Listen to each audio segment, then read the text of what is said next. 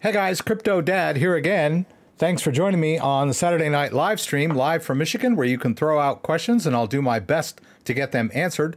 We'll talk about Bitcoin, we'll talk about the news, we'll talk about altcoins. I'm going to move some crypto around for you guys tonight. I've been a bit lax in that area lately, so I had an inspiration for like moving some Bitcoin all over the place, from like one place to another and like several wallets. We'll see how far we can get with that. That'll be fun. We're going to talk about some of the breaking news tonight. So I want to thank everybody for being here once again. I'm here with the rig and my whole setup. And we went down to the library today. The downtown Grand Rapids Library was having a book sale. So there was like books everywhere and people everywhere. And then we went to a nice little burger joint. Something about Coney, Last Stand Coney. They've got great burgers and great Coney dogs. Nice little place downtown. Small place, but really good food. Just wanted to throw some stuff out for you guys. I'm recommending this book for anyone that doesn't know what Bitcoin is and has just heard about it. I know a lot of people here are looking to invest in Bitcoin, but if you really are curious what Bitcoin is, this is a great book by Andreas Antonopoulos. I think I've got a link to it. I'll put a link to it up in a bit. Here's another great one, the same author, Mastering Ethereum. I believe that's Andreas Antonopoulos and Dr. Gavin Wood.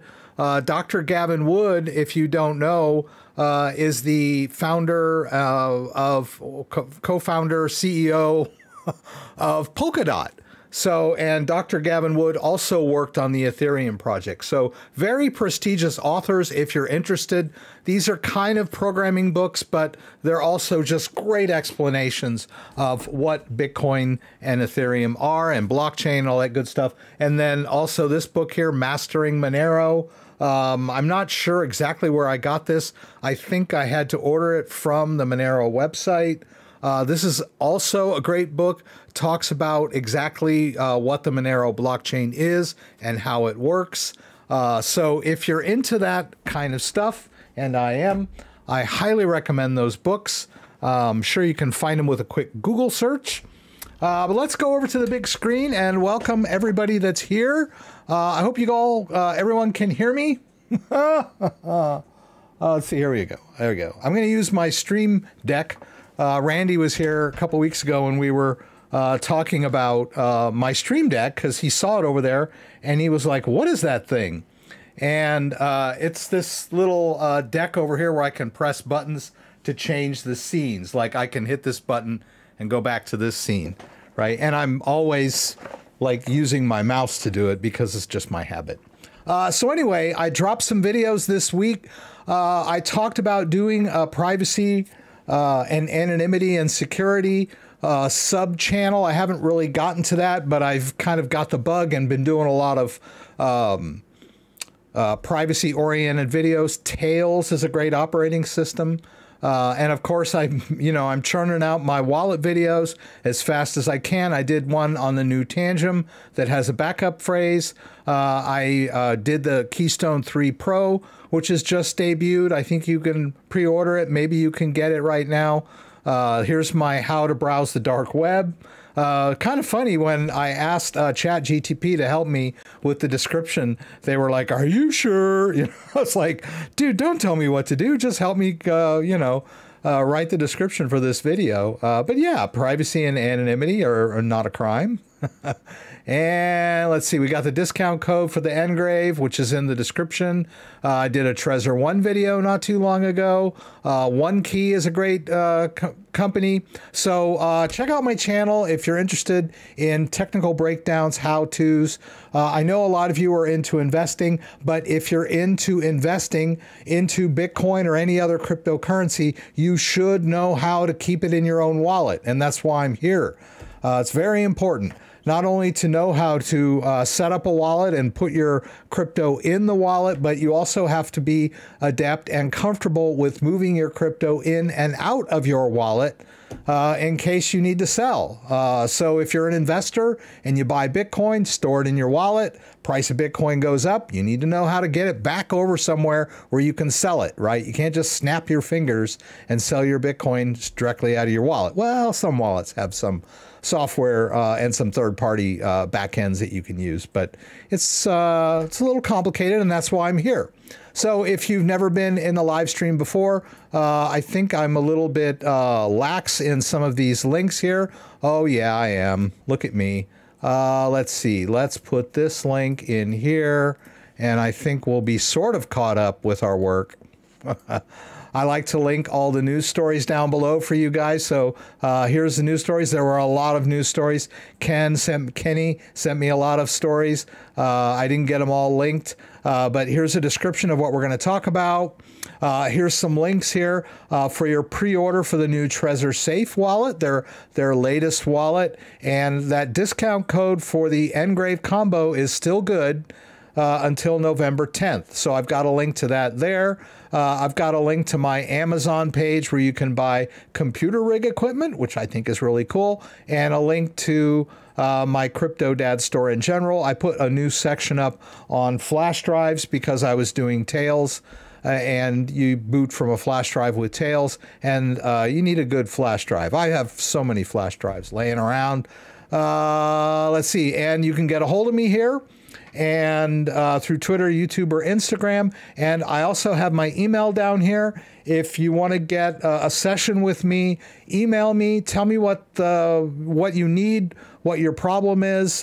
Maybe it's just questions. Maybe you're stuck. Whatever it is, we'll talk. Maybe I can solve it just through email. I've done that. Or maybe we can set up a Zoom session or something like that.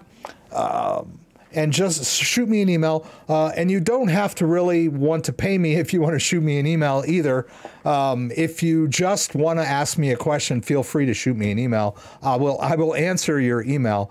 But I know there are some people that want a one-on-one with me. So, that would be a consulting session. That's the link for that. And I didn't quite get this link done about the mastering Bitcoin. Let's see. It should be in Amazon here. Here it is. And I'll just drop a link to this book down in the, that thing down here. Paste that in there. All right. That's just a straight Amazon link. That's not an affiliate link or anything. It's just a link. Buy that book. It's good. And the news stories, more stuff. I've got a lot of affiliate links. I just want to put that out there. I get a lot of offers from exchanges, trading bots and traders and stuff. I don't really want to promote, be that guy that's like, hey, use Coinbase or use, Hotbot, to buy. And, I advocate, I'm educational oriented, right? And I do a lot of videos on hardware wallets, but I don't promote a single wallet. I promote wallets in general. And for every wallet that I do a review of, I'll usually get an affiliate link so that if somebody wants to buy that wallet, I can get a small commission for that. So that's my thing. I don't want people to think like I'm this shill, and I shill Ledger or I shill Trezor. I'm equally happy to tell you about every wallet out there, and I'm equally happy to tell you what I think is wrong with every wallet out there, and give you the pros and the cons. So I just want you guys to realize that I try to be an objective advocate for you to hodl your Bitcoin. All right, so let's jump into the news, guys. Once again, I forgot to thank everybody. Kenny is here early. Dan was here early. Andreas or Andy. How's that? How does Don Knott? I looked for a video of Don Knott saying Andy, but I couldn't find it. I was so disappointed. Of course, we had, Barney Fife saying, in the bud, nip it in the bud. He used to say that quite a bit. Barney Fife saying, but I could not find Barney Fife saying Andy. But I'll try. Andy. It's about the best Don Knotts I can do. One of the best, right? Let's see. Marco, PT, Treb3, Mr. Miskey, Think Blue, Simon. Yay. A few green candles on the chart this evening. Yes, indeed. Chris is here. Thank you for being here.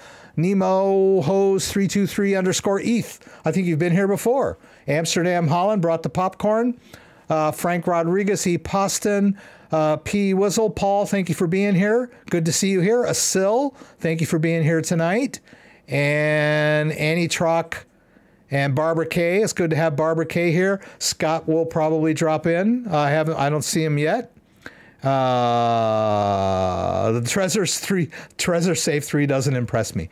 It's not, their latest and greatest wallet. It is an improvement over the Trezor 1. And it's kind of that in the middle price point. That's maybe a little disappointing. I kind of feel the same as you about that. We're talking, of course, about the new Trezor 3. Where to go? But the same thing happened with Ledger. Ledger came out with the Ledger Nano S Plus. And I was like, why are you coming out with like a in the middle wallet? Well, I think as far as business sense goes, it makes sense cost-wise to offer something in the middle for people that don't have a lot of money and are trying to get a decent wallet. So we have the Trezor Safe 3. And of course, not long after Trezor came out with their Ledger Nano S Plus, they did also come out with their stacks, which still has not hit the market, and I don't know when it's going to be here. They're not. I'm not in with them as far as that goes, so I have no idea when the thing is coming out. They did sort of come to us on bended knee and explain to us they had a problem with the screen and they're really sorry, but they still didn't give us any kind of hard date for a release. You know, you'd think that they could at least say, okay, 6 months for sure, we'll have it, you know, but no, it's just like, we still have no idea when we're going to get this wallet to you. So yeah, so we've got, and they discontinued the Ledger Nano S anyway. So now all they have is Ledger Nano S Plus, Ledger Nano X, which is their go-to wallet, and Ledger Stacks. So before we get too far into talking about wallets, let's jump into that wonderful news. Bitcoin has broken 30K as ETF hope drives bulls. ETF, of course, stands for Exchange Traded Fund, which is something you can buy on a stock exchange. An instrument or whatever you call it. It's kind of like a stock, but the company holds Bitcoin, and that fund that they use to HODL their Bitcoin can be bought and sold. It's spread into pieces and it can be bought and sold, and you're sort of indirectly investing in Bitcoin. So that's really exciting. A lot of people, you know, you saw me spiel about wallets and you got to learn how to HODL your Bitcoin and transfer your Bitcoin in your crypto. And a lot of people, when you start telling them that, their eyes get kind of glassy. So they just want to call somebody or go onto, you know, their broker who they trust and click, you know, buy Bitcoin ETF. And so that'll open up Bitcoin to a lot of investors who wouldn't normally otherwise invest in Bitcoin. So it's been the holy grail of the Bitcoin market since 2017. We've been talking about Bitcoin ETFs, and they seem like they're finally getting closer. So here we go. Bitcoin crossed 30 grand during the morning hours of Friday, and if we look right now, we're over 30. That's pretty good. And over on crypto.com, if we look on there, I don't know why they're always a tad higher. I always thought it was because they're in Asia. I don't really know, but they're a little higher. And it's even come down a little bit. I guess it was like 30,300 over on crypto.com. Crypto.com, a phone-based iOS cryptocurrency exchange where you can buy and sell, hold, stake cryptocurrency. Deposit, withdraw, and then you also have this crypto.com card that you can use to purchase things in the real world. Anywhere they accept Visa, you can see that I'm using it for my trash and my Netflix and Spotify. I don't get rebates for those anymore, but I've been doing them on there for a long time. But it's pretty cool. I mean, if you have Bitcoin in your crypto.com wallet, you can sell it and top up your card right away and spend that Bitcoin. Hey, and that's what everybody asks me. How do I spend my Bitcoin? How do I cash out? And crypto.com is a great way. But it is not a wallet, right? It's an exchange, but it is a pretty convenient exchange. So we're over 30. That's great. Tokens formed by the forking of Bitcoin, Bitcoin Cash, Bitcoin SV jumped as much as 26%. That's weird. Which is a sign of possible irrational exuberance. I love that. Yeah, I mean, who would buy Bitcoin Cash? If you're not aware, Bitcoin Cash is basically Bitcoin up until 2017. They share the same blockchain, but then Bitcoin Cash forked off onto its own block because of a dispute with the programmers. The people from Bitcoin Cash will tell you they're the real Bitcoin. And then there's Bitcoin SV, which forked off of Bitcoin Cash. These are other Bitcoin forks, but their market value is nowhere near what Bitcoin is, but people have been buying them lately. That's interesting. Not sure why. Several ETF providers amended their filings over multiple days in the past week, alongside pressure on the U.S. Securities and Exchange Commission to soften its stance on a Bitcoin ETF approval. House Financial Services Committee members urged the SEC to listen to the courts and give up efforts to block Bitcoin ETFs from regulatory approval in a letter to SEC Chair Gary Gensler. So Gary Gensler is finally getting some pressure from the government, right? The Congress is finally saying, hey, you know, ease up, dude.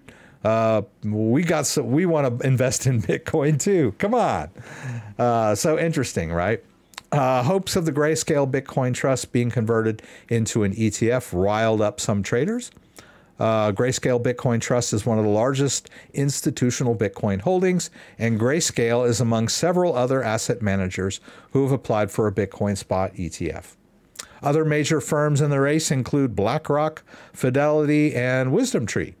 So great news. And I got another story linked down below. This is kind of a chartist story.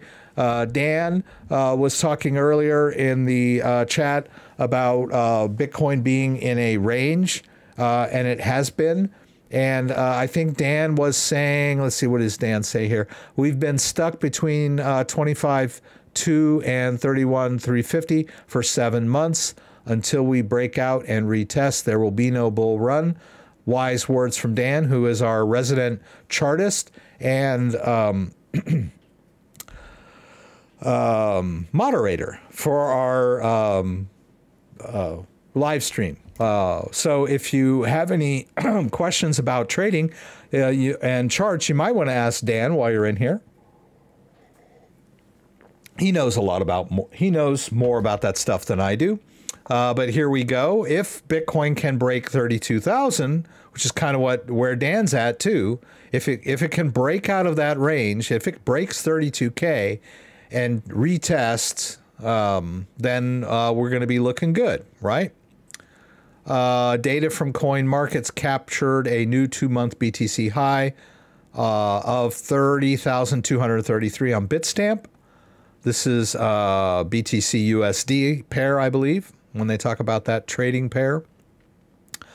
With a slight come down taking place at the time of writing, taking the spot price back below 29.5. With volatility still evident, market participants argued that a weekly candle close was needed in order to establish the rally's true staying power. And I think that weekly candle close is marked on Sunday at 8 p.m. Eastern Standard, if I'm correct, Dan. It might be 7, I'm not sure. So charts are looking good, but as Dan stated, and as this article stating, we need to break out above 32 to really, get into a bull run type situation. It's great that Bitcoin is up. I'm happy. We're all happy. But, pardon me. Yeah, we really need to break out of that range. All right. And then some of the big news here is that SEC drops charges against Ripple. Ripple leaders. So we're not out of the woods yet, but they had sued the two, Brad Garlinghouse and someone else, but they still have stuff coming up against the company. So we're not completely out of the woods, but this is a great sign, right? U.S. Securities and Exchange will no longer pursue claims against Ripple's CEO Brad Garlinghouse and Executive Chairman Chris Larson that they aided and abetted the company in violating federal security laws. Okay, so if they work for the company and you were accusing them of aiding and abetting the company for violating federal security laws, and they're like running the company and you've dropped charges against them, so I guess that means that you shouldn't be still saying that the company violated federal security laws. It's kind of hair splitting if you ask me. In its XRP transactions, canceling a trial scheduled for next year and giving the crypto company another victory in the agency's long-running suit against it while moving the regulator closer to appealing a federal judge's court ruling in the case. According to a filing Thursday afternoon, the parties agreed to voluntarily dismiss the aiding and abetting charges against the two executives with prejudice, which means the charges cannot be filed again. That's good. The SEC will continue pursuing its claims against Ripple, the filing said. All right, and on that news, Bitcoin crossed 30,000, which we all know, and Bitcoin Cash and Bitcoin SV jumping up. FTX's general counsel never approved. Oh, well, this is kind of a news. The FTX trial is still going on. I'm not going to really talk about that too much, but there is full coverage up here in this link if you're into that sort of thing. And SEC likely to approve Spot Bitcoin ETF in the next few months, according to JP Morgan. Now, this is quite startling coming from a company who used to bash Bitcoin quite a bit. Now, JP Morgan is bullish on Bitcoin, eh?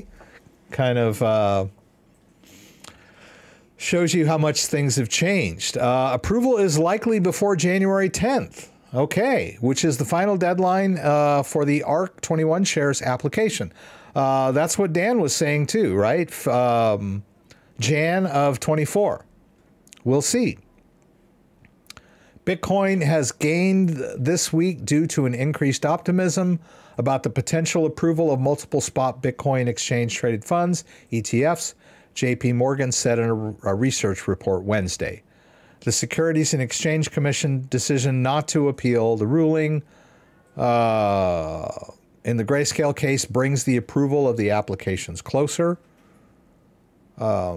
Timing of the approval is unclear, but should happen within months and probably before January 10th, the final deadline for ARC21 shares, led by Nicholas.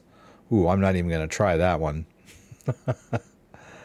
ETFs are traded on an exchange like stocks and track the performance of an underlying asset. Couldn't have said it better myself. They are popular because they allow investors to gain access to cryptocurrencies without having to purchase. Well, thank you, Kid100, for the subscription. Appreciate that. The crypto market is hopeful that the approval of a spot Bitcoin ETF will lead to a flood of mainstream money into the sector. All right, so as I mentioned, I'm pretty lax on the news.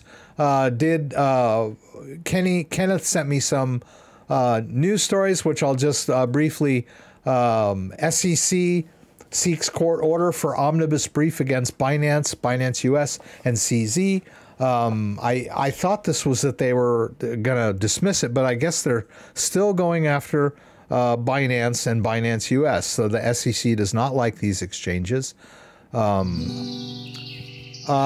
Lyon, thanks for that subscription. I appreciate that. Let's see. The securities regulator aims to dismiss the complaint. Oh, I see. Binance US filed a complaint against the SEC, and the SEC is trying to get that dismissed. So the SEC has still not given up on Ripple and Binance or Binance US, right? So there's still a lot of pressure coming from the SEC. Hopefully the good people over in our Congress, the ones we elected, will get him to change his tune, right? Let's see. What was this other story that he sent me earlier today? There's still some concern about crypto finance terrorism. We went over that story last week or the week before. Bitcoin, of course, is a transparent blockchain. So a lot of terrorists, it's not really their method of choice, right? They're much better off with cash. And there are analytic tools for analyzing the Bitcoin blockchain. There are some big firms doing this, so it's getting harder and harder to hide your activities, especially using Bitcoin. But the Financial Crimes Enforcement Network issued an alert 20 October aimed at several financial institutions, the goal being to identify suspicious activity related to funding terrorist groups. The alert specifically highlighted the militant group Hamas, which was responsible for the attack on Israel on 7 October. Hamas has been undertaking fundraising campaigns involving virtual currencies and fictitious charities, raising both fiat and virtual currency to finance its activities. In response to this, FinCEN urged virtual asset service providers and other financial institutions to be vigilant. Okay. And then you had, the Charlie Munger story. We got to put this up. Bitcoin is the stupidest investment ever, according to Charlie Munger. Berkshire. Did he say this again? I mean, he said it before. While giving a recent, here we go. While giving a recent keynote address for Zoom's 2023 Zoomtopia conference, the Berkshire vice president said Bitcoin is the stupidest investment I ever saw. He didn't stop there, though. Went on to say that the most cryptocurrencies aren't just unprofitable, but he thinks bag holders will eventually lose all their money. Don't get me started on Bitcoins. Bitcoins. Most of those investments are going to zero.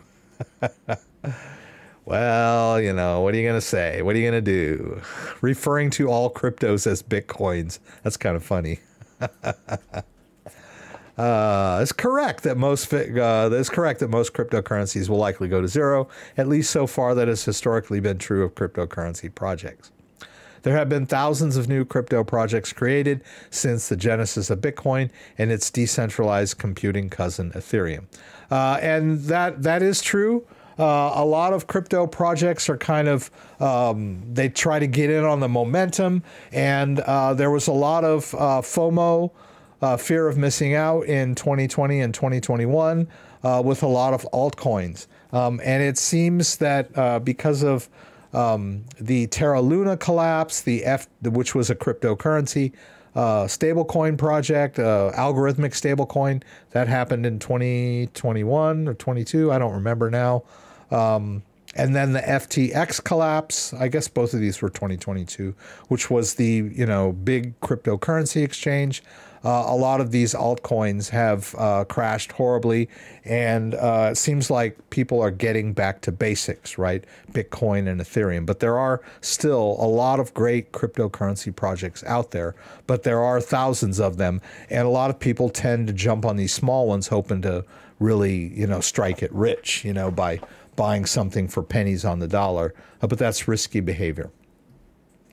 All right. So Crypto Mike 68 caught me live. That's cool. Let's see. I'm going to try to catch up with the stream just a little bit. Do you have a preference on who is approved for the first ETF? I think Grayscale deserves it. I don't really. I mean,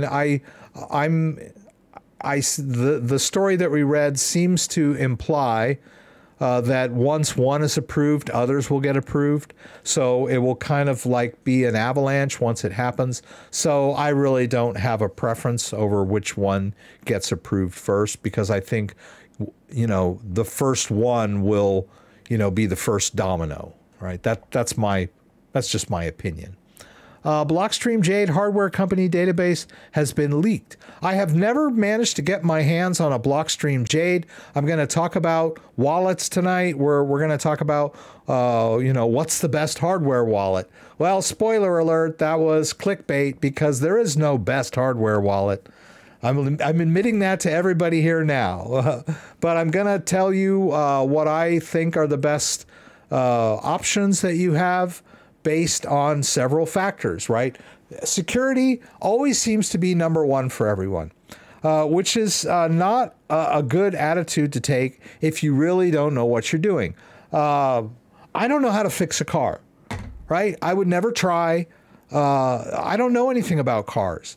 So I'm not going to, but that doesn't make me dumb. It just means I don't know anything about cars. And there's a lot of people that really don't know anything about crypto or crypto wallets, and they think I want the most secure wallet I can find. And so they go in and they get a wallet, and then they can't figure out how to use it.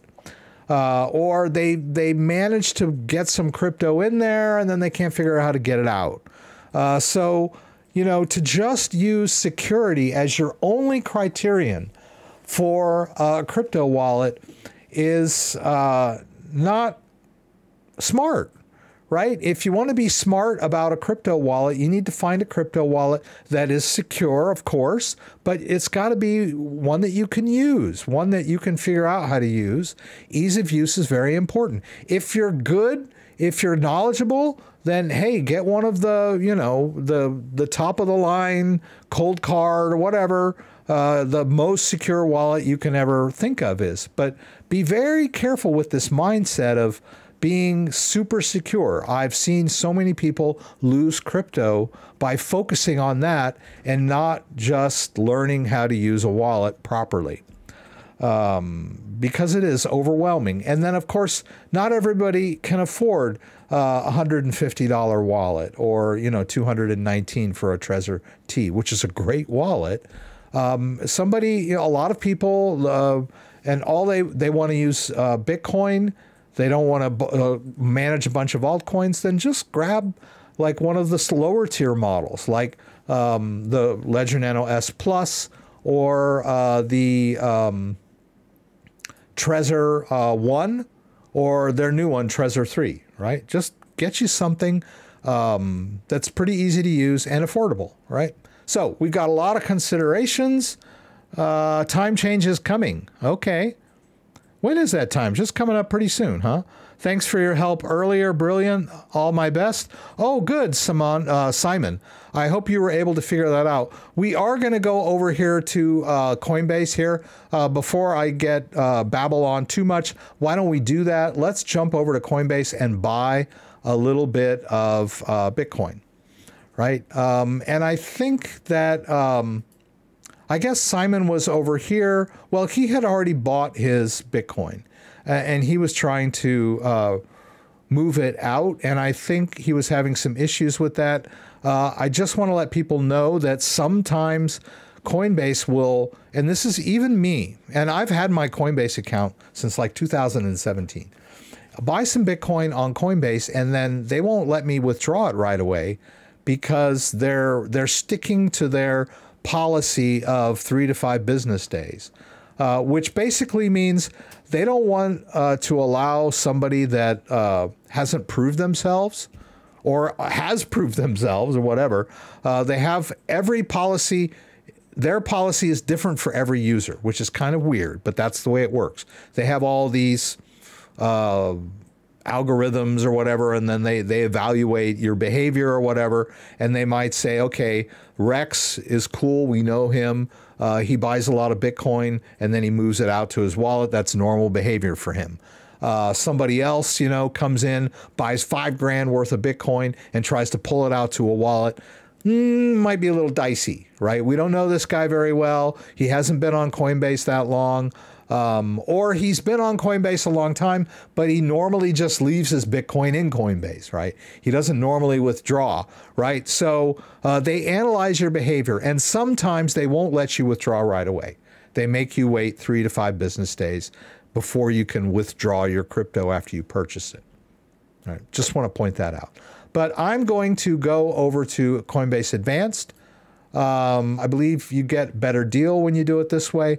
Well, let me just show you. If you go onto Coinbase and say, okay, I want to buy $100 worth of Bitcoin, right? Notice they're going to charge you $2.99 for that.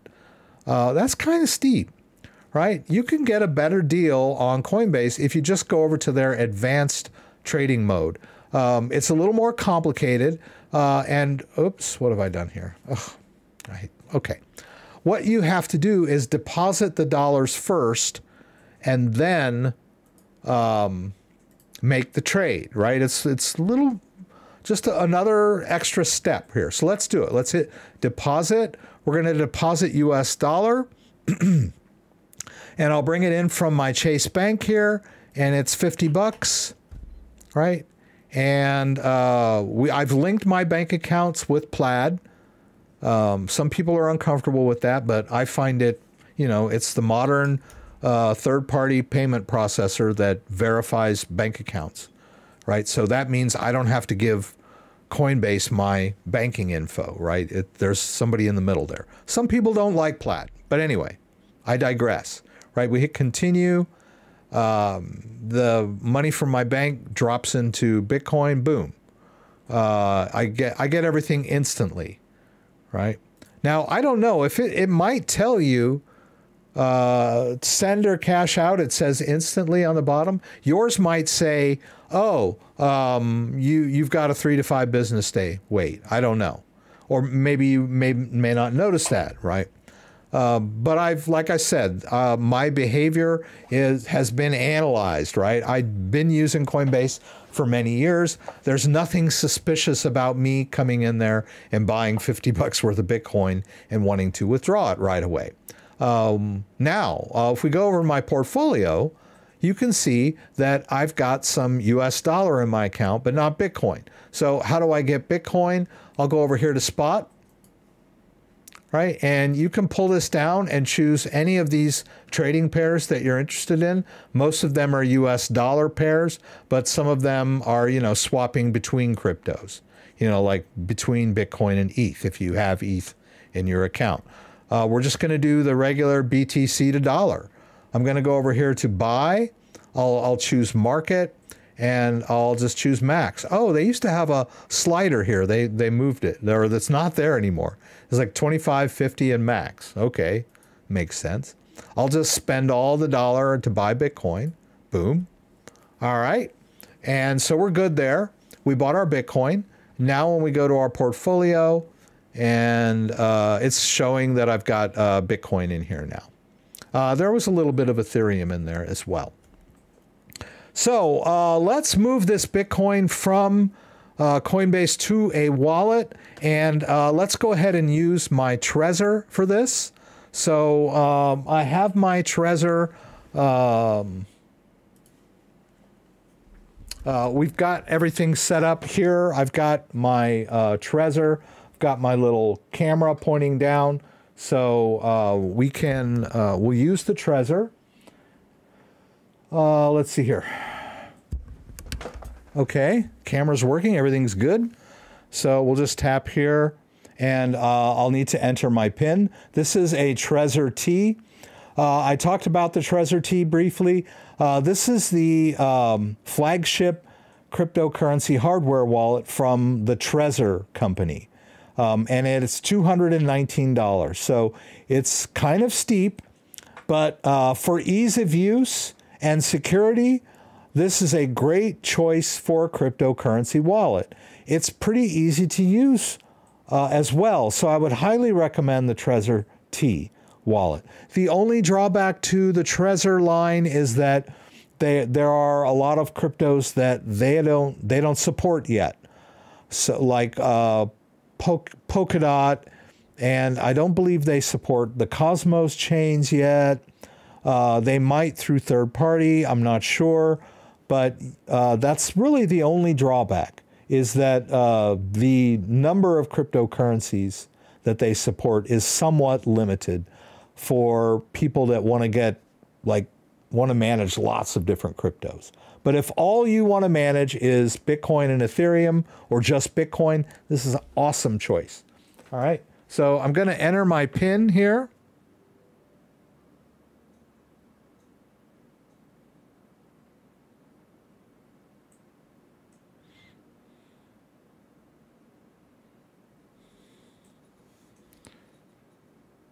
Hopefully I put the right PIN in. All right, so the wallet is unlocked. I used my Stream Deck for that. I pressed my button. Let's launch Trezor Suite. Trezor Suite is the accompanying software that you can download for your Trezor model. Also, the Trezor is fully open source. It's one of the great things about the Trezor is that it's fully open source. It's software, it's firmware, it's architecture, everything. Hi, Kitty. I see Kitty's here. Hopefully Kitty won't jump up. Yeah, I know. You're going to jump up here and roll on the keyboard. He likes to do that. All right, so I've loaded the one key. Oh, this is not the right wallet. Oh, the one key is also connected in Trezor Suite. That's kind of weird. Let me eject that. That's pretty weird. Come on, Rex. There we go. Did I just eject this or did I just eject it? Oh, I think maybe I should just unplug it. Maybe that'll do it. There we go. I'm like, dude. Okay. But there should be, let's give it a minute here.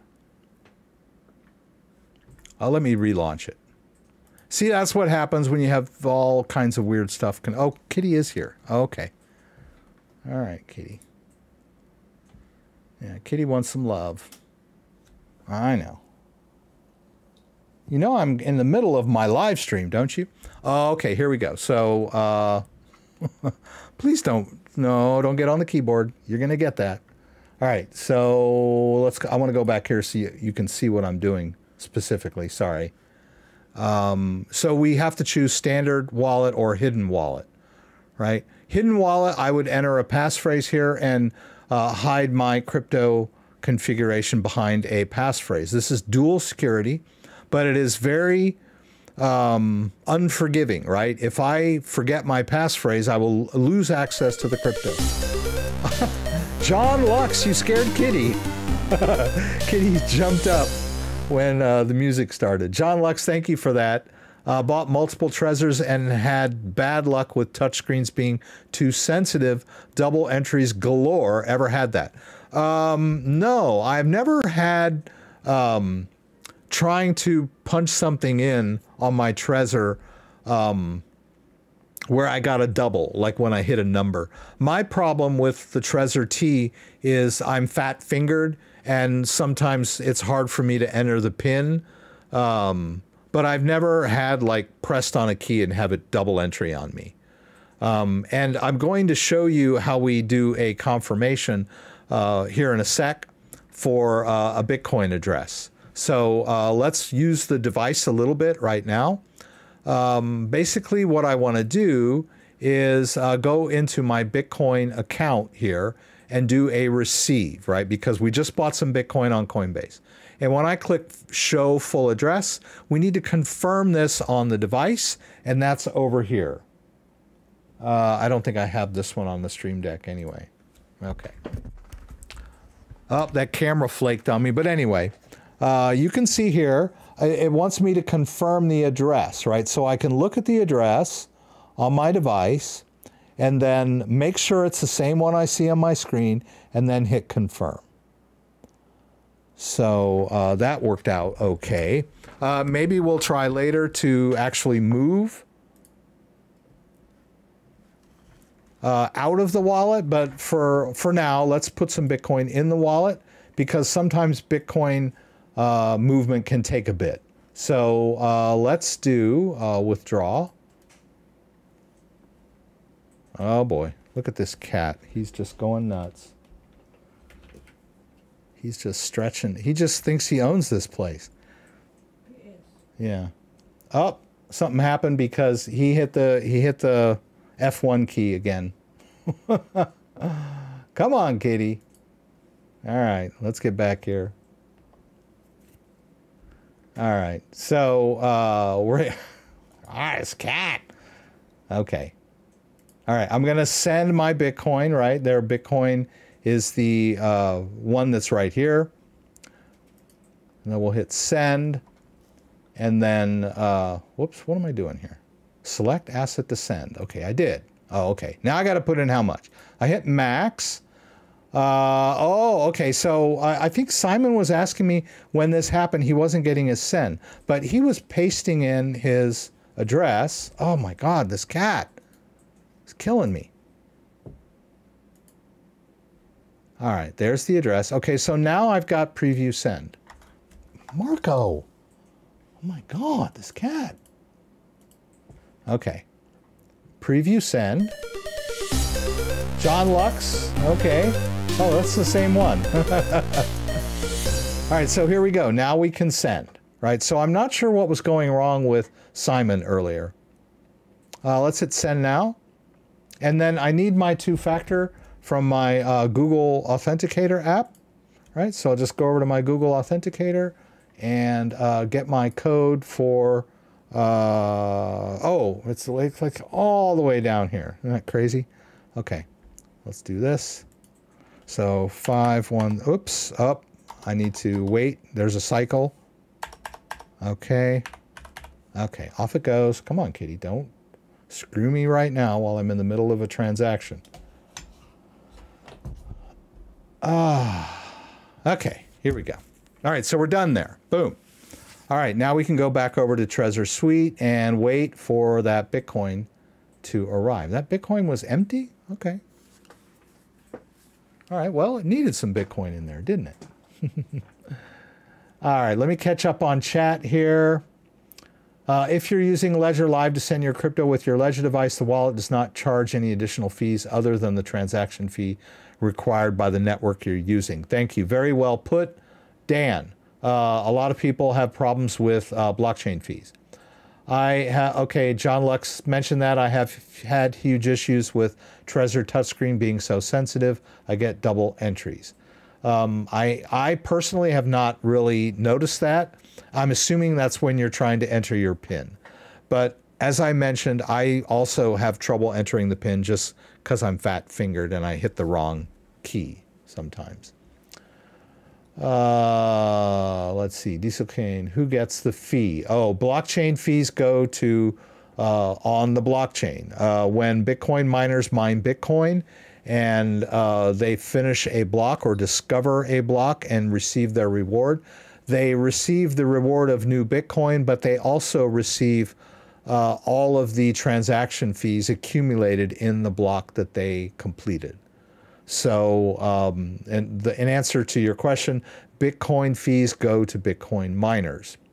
That's how the system works, right? No one would maintain the Bitcoin blockchain if it wasn't in their interest, right? They're not.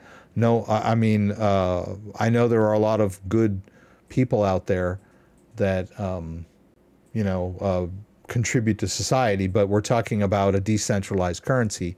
And so the way the Bitcoin blockchain works is that it's a community project, right? People can use the blockchain for a small fee, and those fees go to the people that are maintaining the blockchain. That's kind of sums it up. Why would anyone want to participate in such a network when there is no reward? Free crypto. Fee-free crypto. Yeah. Does Ledger use Confit to do the transaction, and can it be sent directly to your bank account? Is that advisable? You cannot simply directly cash out from a wallet, right? I think I touched on that earlier. And that Bitcoin came into our wallet here. We see. We got that. Let's see if we go back to this part. We've got that pending incoming transaction. Has not completely verified on the blockchain yet. But there's kind of a distinction that people, and rightly so, I get it, people tend to think, I've got a wallet and it's got Bitcoin in it. Why can't I just like snap my fingers and have that Bitcoin go directly to my bank? I get that question a lot. I totally understand why people would want to do that. It's just not that simple. You can't just, your bank won't, well, first of all, your bank won't take crypto. I mean, number one, your bank does not accept Bitcoin. I cannot walk into my bank up to a teller and show them Bitcoin on my phone and say, here, let me send you some Bitcoin. I need 300 bucks. I'll send you 300 bucks worth of Bitcoin. That does not happen in any world. It's getting closer. Some banks are offering Bitcoin custody. PayPal offers Bitcoin custody. Cash App offers Bitcoin custody. But there is a separation, right? Those are custodial type apps. If you're using those type of apps, you're not really holding your own Bitcoin. The only way to hold your own Bitcoin is in a wallet, be it a hot wallet, soft wallet, hard wallet, you know, cold wallet, hot, whatever kind of wallet. You know, I advocate you use a hardware-based wallet like Trezor, right? But you can't just swap Bitcoin for dollars. Your bank is not going to accept a transfer of Bitcoin, right? So there are people in the middle. One of those types of services is a cryptocurrency exchange like Coinbase. So if I had my Bitcoin, we've moved it out now, it shouldn't be there anymore. But if I have my Bitcoin on an exchange, then yes, I have my exchange connected to my bank. I can sell my Bitcoin for dollars and cash out. Lickety split right into my bank. Man, it takes banking hours, it takes like 24 hours or whatever to go get into my bank. But they have a connection to my bank. My wallet does not, right? I cannot just like snap my, flip my wallet, from Bitcoin directly to my bank. It just doesn't work like that. Now, there are a lot of wallets and software for wallets that want you to think you can do that, but they make it seem easy, but they're always using a third party under the hood to do that. You're never really just transferring directly from your wallet to your bank. I wish it were that easy, but it's not. It would be nice, but that's not how Bitcoin works. So we did that. Now I wanted to do another one, and before I blab away, let's get this one started. I wanted to show you a Tangem transaction. Here's Tangem. Tangem is a unique cryptocurrency solution that uses an NFC card, near field communication card, to store the private key. Pretty cool. And so it's a lot easier to use. And they have just introduced the seed phrase. So now you can back up your Tangem card with a seed phrase. So it's a pretty unique solution. And pardon me, it is open source. Their app software is open source. So it's quite an interesting solution. So I wanted to show you a transfer using Tangem over to Binance US. Let's go ahead and get logged in. And I'll tell you why I'm using Binance US here in a sec. It's because I have a particular kind of crypto in my wallet that I can't send to Coinbase directly, but I can send to Binance US. Get that in there. All right. So let me show you what I've got here. Let me see if I can finagle this camera a little bit. Yeah, the camera froze again. All right, we'll play. Earlier I was like, hey, this camera's been pretty trouble-free, but all good things come to an end. Now, let me show you what's going on over here. Oh, it froze. Okay, I give up. This camera is just not going to cooperate with me. Okay, I get it. All right, let me turn it off then. Is this it? Yeah. Yeah, let's just, it's just me, you, and my hands. All right, so let's move the Trezor over a little bit. I have two Tangem cards here. This one is the new wallet. This other Tangem is the older wallet. They just came out with a new wallet. Now, so if we go over here, you can see the Tangem app. And you can see that I have a balance in my Tangem app. Now, what's cool is that you can manage multiple Tangem wallets in their app. So if you tap up in the top right corner here, you can see that this is the new wallet, right? This is the wallet that is managed by this card. And then I can flip over to this wallet. And this is the wallet managed by this card. It's pretty cool. Now, I also have another wallet down here where I did a restore using the restore feature on a Tangem card, and it worked. It was a 24-word seed phrase, so it's pretty cool. Very versatile wallet. This wallet here, the new one, has a seed phrase. I backed it up. Right? This wallet here relies on my 3 cards and only my 3 cards. So if I lose my 3 cards, I lose my crypto. but I have the go-to card and 2 backups. Right, so it's a pretty good solution for someone new to crypto that doesn't really get the whole seed phrase thing and wants to just set up this great wallet and use it and not have to worry about writing it down, saving it, storing it, or accidentally revealing it, which is one of the reasons I really like Tangent. Now, I have some Tether in this wallet, but unfortunately it's Tron-based Tether. And so I cannot deposit this in Coinbase because Coinbase does not support Tron-based Tether. But Binance US does. So I'm going to go over here and I want to do a send and I need to get an address. So where am I going to get an address? All right, we can get our address from our Binance US. So if we go down to, we'll just like search for it here. I'll hit deposit and I'll hit Tether, right? And I can scan this QR code. Let me show you. Hopefully I haven't done my mic or muted my mic. Let's go back over here to main. All right. So this is their Tether address, right? I want to drop some Tether in here, but it's Tron-based Tether. So what do? Well, I'll take this drop down here and I'll switch down to Tron, TRC20. Now I have a Tron address that I can send my Tether to. So you can see my phone here, still waiting for that address.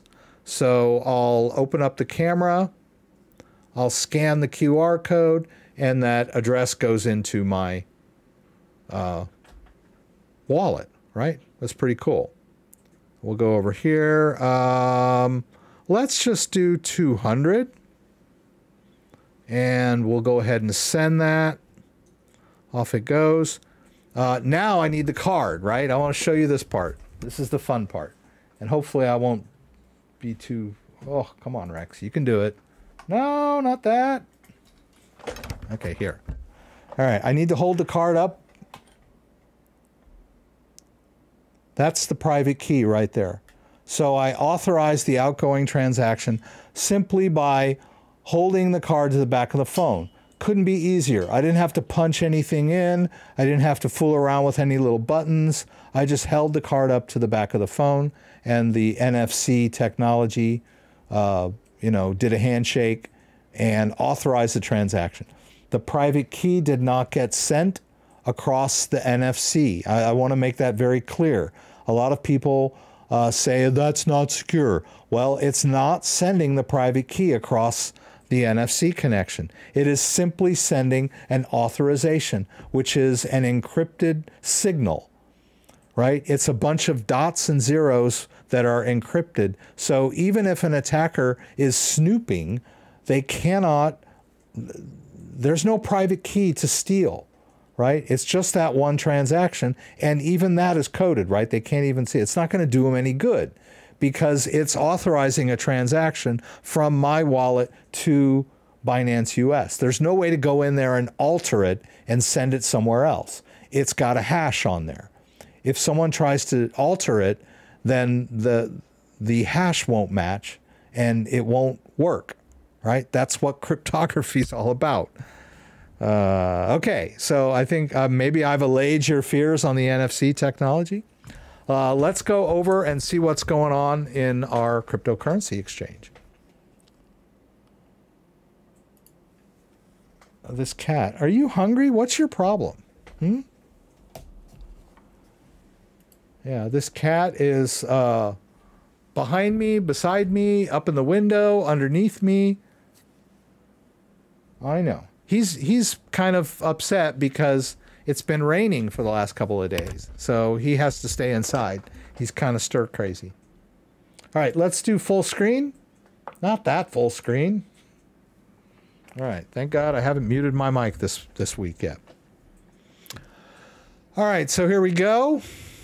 There's the balance. It came in really fast. So what I wanted to do was take a little bit of Bitcoin and move it around between different wallets. So I'd like to put this, some of this Bitcoin into a ledger and maybe some into a one key. But let's say, hey, how can I cash this out, right? Binance US does not allow direct fiat deposits and withdrawals anymore. So what if I wanted cash, right? So let's do a little bit of that. Now I can move my tether from Binance US over to Binance. I'm sorry, to Coinbase. Coinbase will allow me to receive tether.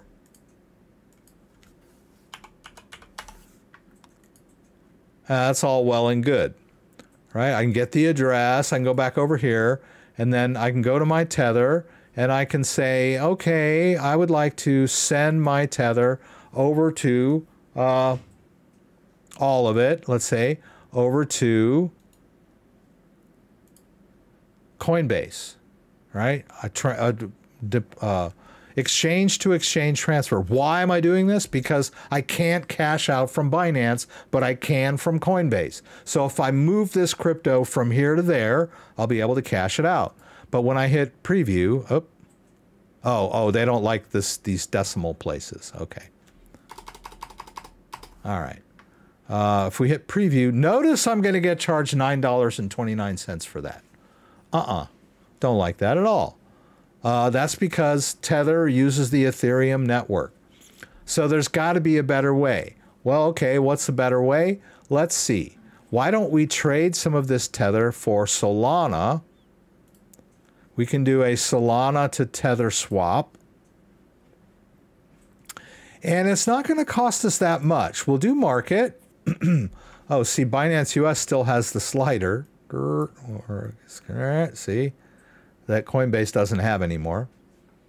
Let's see. Let's just use 50% for our Solana purchase. We'll buy Solana. That happened really fast. Now, if we go to my wallet, you can see that I've got some Tether and some Solana. Well, I can move the Solana to Coinbase. Easy peasy. Right? I'll just click Solana. There's my Solana receiving address. Copy that into my clipboard. Go back over here to my Solana, and I'm going to do withdraw.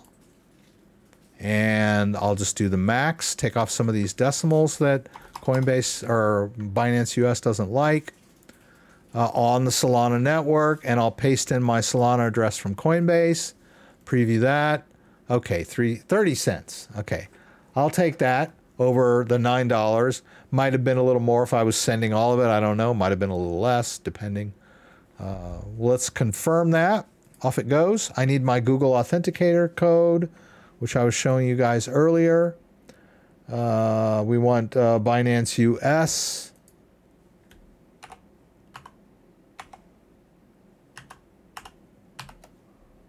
There it goes. And I also need to check an email.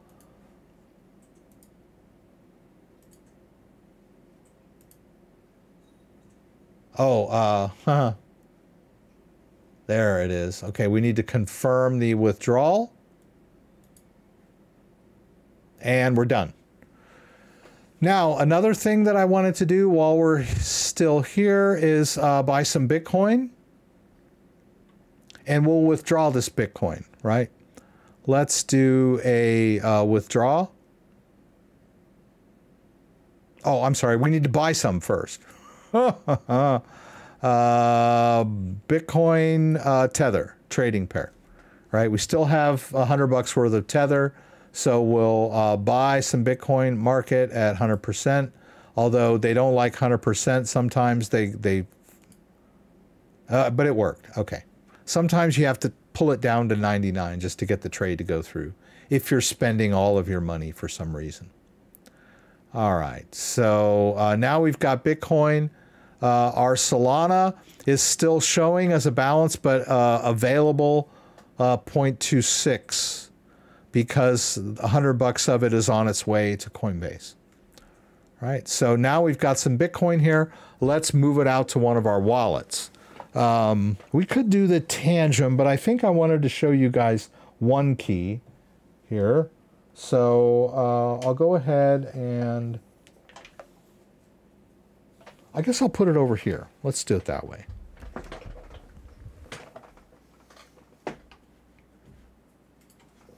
I kind of got a couple of things going at the same time. Actually, let's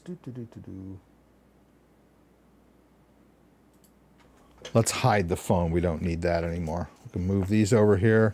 Let's take this guy off.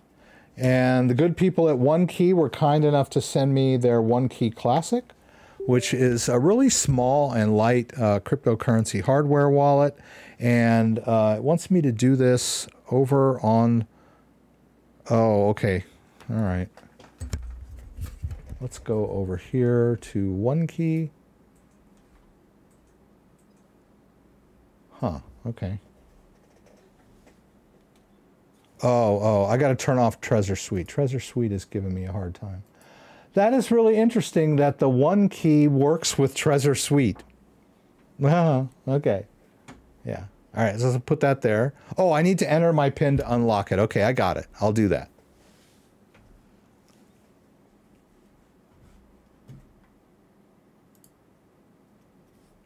All right, well, I'm going to enter my PIN here.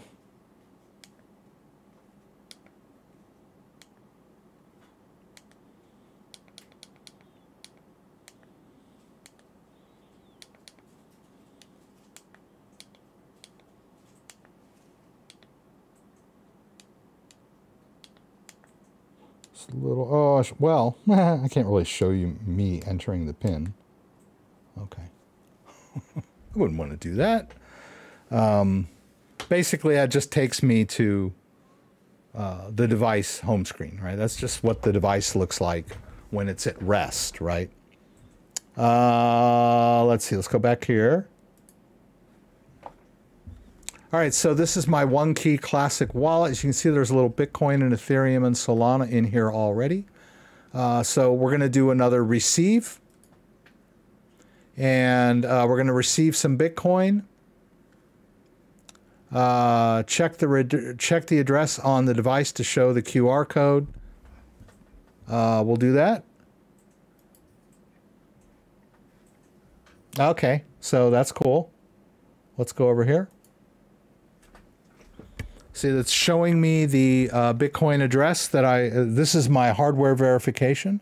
So that Bitcoin address is, I double check that, make sure it's the same one I see on my screen. I'll hit confirm. And then we can go back here. And now I've got my Bitcoin address, right? I can copy this address into my clipboard and then just go back over to Binance US and do a withdraw. And this time, well, we're going to get hit with a Bitcoin charge on this. I kind of hate to do this, but I'm going to do it anyway. Let's max it out. Take some of these decimals off. And we'll paste in the address here. And we'll hit preview. They're going to charge me a lot. Okay. But I'm just going to eat it just so I can do this demo. We'll hit confirm withdrawal. I'll put in my Google code. All right, and I also need to confirm this in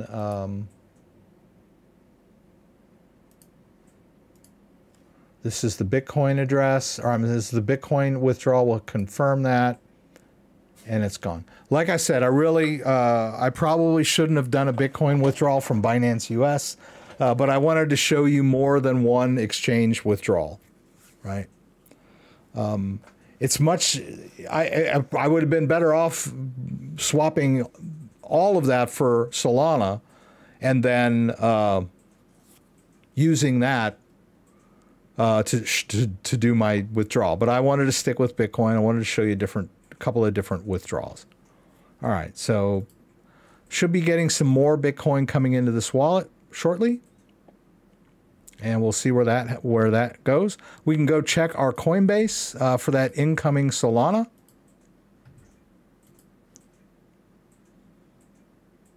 Which might take, looks like it's here. Yeah, So the Solana came in really fast, right? So how do I cash out from Binance US? The best way is to simply use Solana or some other fast, cheap crypto to do my transfer rather than Ethereum. I could have done Polygon. Blue Mars, thanks for that subscription. I could have done Polygon. I could have done Atom. I said Polygon is Matic. Stellar might have been cheaper than anything besides the Ethereum or Bitcoin. I don't know why Binance US charges such high withdrawal fees for Bitcoin. I think it's a flat fee or whatever, but it's like really heinous if you ask me.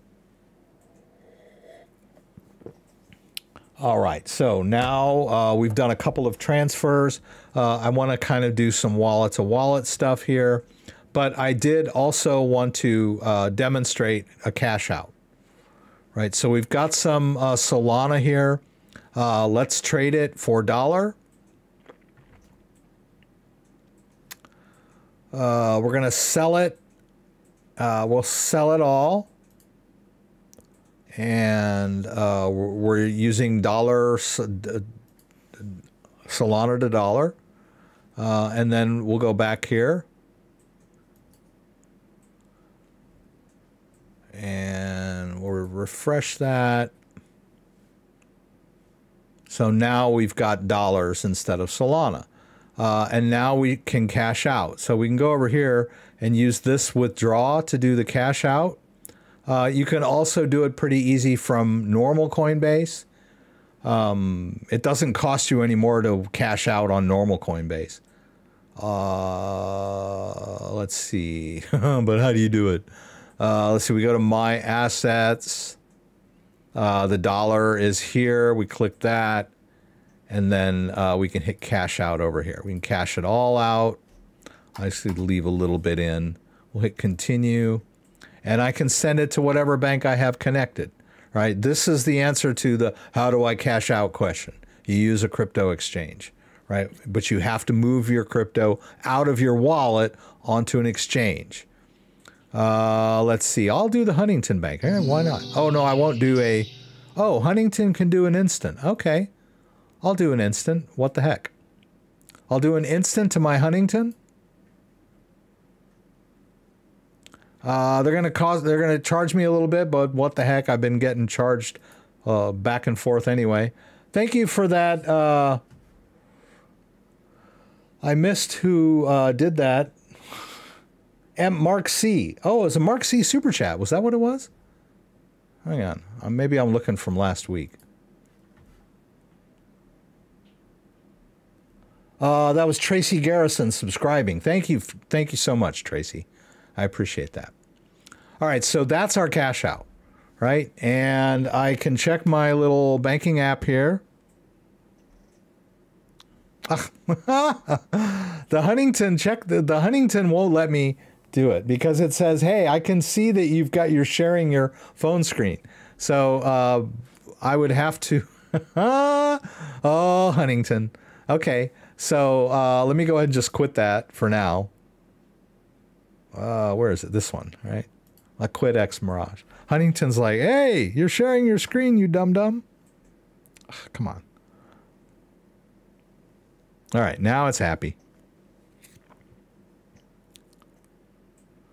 And I can assure you that the money is in my bank account right now. It moved. I paid a little extra to get it to do an instant. But if I'd have done it regular, I probably wouldn't have seen it in the bank until like maybe Monday or Tuesday. So that's a cash out, right? Coinbase. There are other ways to cash out. I talked to you about Crypto.com earlier. Crypto.com you can load up your card and use your card to buy stuff, or you can do a cash out on Coinbase on Crypto.com too. You can connect your bank to Crypto.com and do cash outs. A Kraken, you can do cash outs. All right, so we're talking about hardware wallets, right? We haven't done anything with our ledger tonight. So Ledger is still, as far as I know, the #1 hardware wallet in the world. They've had a lot of controversy because of their Ledger stacks, which they pre-sold but couldn't deliver. Not a very good look for a professional company of any sort. And then they introduced a new feature called Ledger Recover, which allows people to back up their seed phrase to Ledger servers in an encrypted format, and the people just do not trust that at all. Right? There are the dilemma of crypto wallets is the backup for many people. Many people find writing down a 24-word backup tedious and difficult, and then they have to store it, and a lot of people don't realize how important it is, and then a scammer convinces them to reveal it to them, saying they're from tech support or whatever, right? So that's the biggest vulnerability of a crypto hardware wallet, is that seed phrase. So we talked about Tangent's solution to that. Tangent's solution is to never reveal the seed phrase to the user and simply use the cards as the backup. But a lot of people just did not care for that solution. And so they wanted a more flexible way of backup. So Tangent has the optional seed phrase backup. But I like the Tangent solution of the non-seed phrase wallet. I mean, it's not that difficult to keep track of 3 cards. But there are other considerations, like, I don't know, down through the years. It has a 25-year guarantee, but what about 100 years from now? Will the Tangent card still work if that's your only backup, right? A seed phrase, I can guarantee you, a seed phrase will still be good 100 years, 200 years, maybe even 1,000 years. A seed phrase will still... It's a representation of a number, right? So a seed phrase is permanent as long as you don't lose it, right? If you put it on paper, it might fade, it might burn, it might get wet. So there are, metallic solutions for seed phrase backups, but a seed phrase basically is forever, right? Kind of like a diamond. But I love the Tangent solution for newcomers. It's just so easy to use, and they've eliminated the seed phrase problem. Well, as I mentioned, this is a big problem of people inadvertently revealing their seed phrase and getting their crypto stolen. And I'm sure there's every single day Ledger gets a call from someone screaming at them to give them their crypto back because they inadvertently revealed their seed phrase to an attacker or lost it, and they need Ledger to give them their money back. Well, Ledger never had their money. Ledger is just a wallet company, but they get people screaming at them every day. Martin Fernandez, thank you for the subscription. And so that's the biggest problem in crypto. So somebody at Ledger says, hey, how can we solve this problem? Well, why don't we offer a service where we'll help them back up their seed phrase, right? And that's where they stepped over the line, right?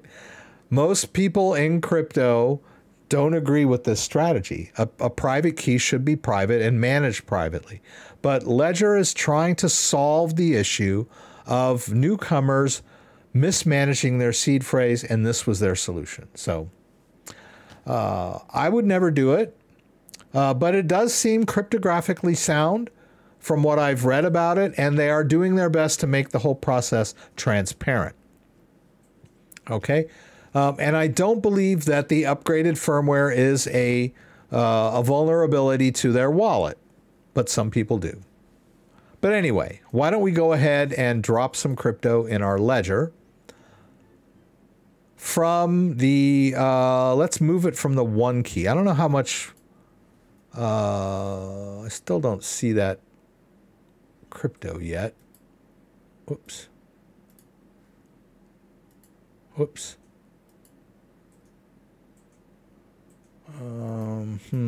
Okay. I don't see an incoming yet either. Pretty sure we sent it here. We'll just have to wait. But the Binance US told me that my deposit was, let me see what it's telling me.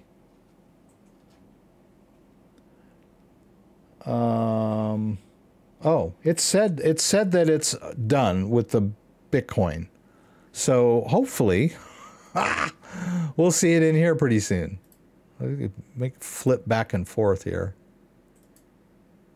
Unless this is a different wallet. It can't be the different wallet, can it?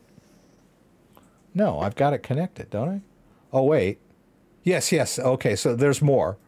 Yeah, I have a one key touch and I have a one key classic, and the one key classic is connected. All right, so let's give it a minute and see what happens. Hopefully it will show up.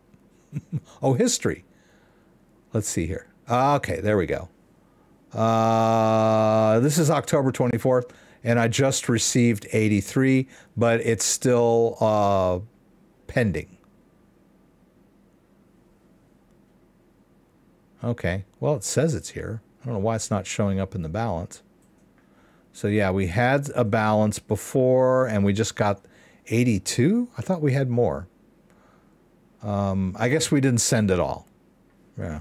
I'm doing this live, guys, so I'm like, help me, help me. There it goes. There it is. Okay, there. So we got it. Okay.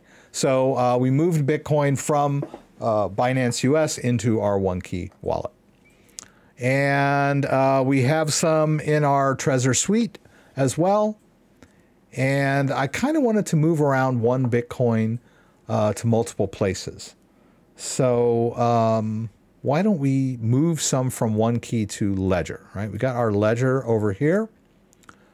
This is Ledger Live. This is software we use to manage our Ledger wallet. I have a Ledger Nano X here, right? I can drop some Bitcoin in here without connecting the device if I want to. I can just click here and tell Ledger Live to give me an address, which they will do. And basically, I just need to skip the hardware check by saying I don't have my device. It's perfectly capable of generating a Bitcoin address for me.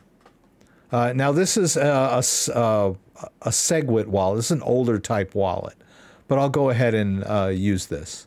We'll copy that into our clipboard. We'll go over here to one key. We'll go into our Bitcoin account. We'll do a send, right? Now we're doing wallet to wallet send. And I will paste in the address there of my Bitcoin wallet. Let's hit next. Oh, we still got that thing connected over there. That's good. How much do I want to send? Let's see. I want to send 50. No, I don't have 50 Bitcoin. But I don't have 14,000 Bitcoin or whatever, or dollars. I do have $50 worth of Bitcoin, right? Let's hit next. It should let us do this because that was in there. Okay, it's telling me it's going to take 50 minutes, which is kind of long. And now I need to confirm this on my device. So let's look at the device. All right, we're over here again. So now we're confirming an outgoing transaction, right? We have some information here, if it will come into focus for me. Hopefully. There it goes. Okay, yeah. So I'm just confirming this outgoing transaction. I'll hit this confirm button. I'm confirming those blockchain fees. And off it goes. Pretty cool. All right, and then over here, I'll say done. And so now we're sending some Bitcoin from my one key classic wallet over to my Ledger wallet. Now, am I simply just moving? Am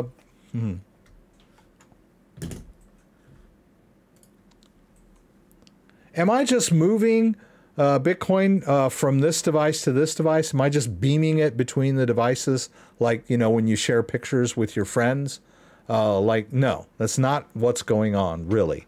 Both of these devices are simply keys to unlock wallets or verify, you know, addresses. So the Bitcoin is out there on the blockchain, and there was a blockchain wallet out there on the blockchain controlled by this device. And I used this device to unlock that Bitcoin and send it over to the wallet controlled by this device. We're moving Bitcoin back and forth on the blockchain, not in between the wallets. Just want to make that clear. But I wanted to at least show you how that worked. All right, let's go back here. Let me catch up. Kind of stuff's coming in fast and furious. Let's go over to Ledger Live and kind of wait for the Bitcoin to arrive. I think it'll show up a lot sooner than we thought.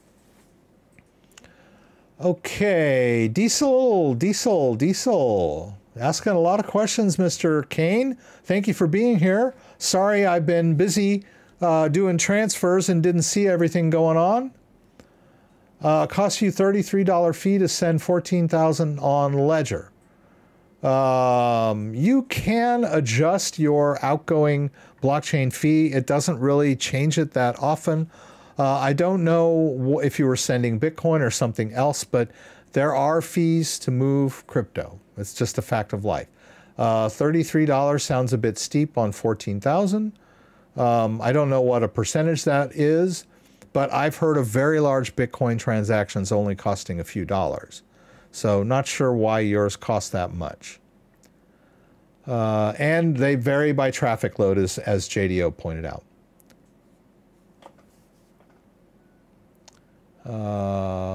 39 for quicker. Woo, okay. Ouch. The sad part is you weren't charged 33, you were charged a small amount of Bitcoin. In 2 years, that small amount of Bitcoin could be worth 250 or more. That's a sad thought. Generally, fees are much lower. Yes, I have noticed that Bitcoin fees generally are much lower.